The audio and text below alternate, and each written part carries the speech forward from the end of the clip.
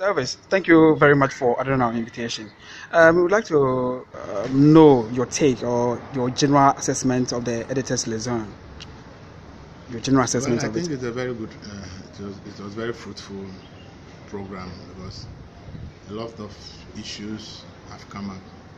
Yeah, we write normally on oil and gas, but we are not masters of the game of our own that we know every nitty-gritty that is happening. So it was good that we had at least two resource persons who have made it their job to look at what's happening in the oil and gas sector. And I think that a lot of pertinent issues have been raised that deserve public attention.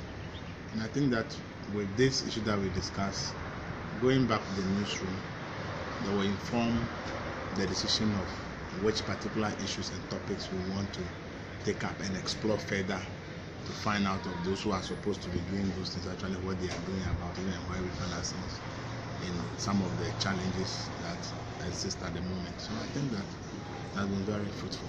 Okay, so which organization do you work with? Well, I'm the editor of the Finder newspaper. Okay. Thank you very much for your time. Thank you.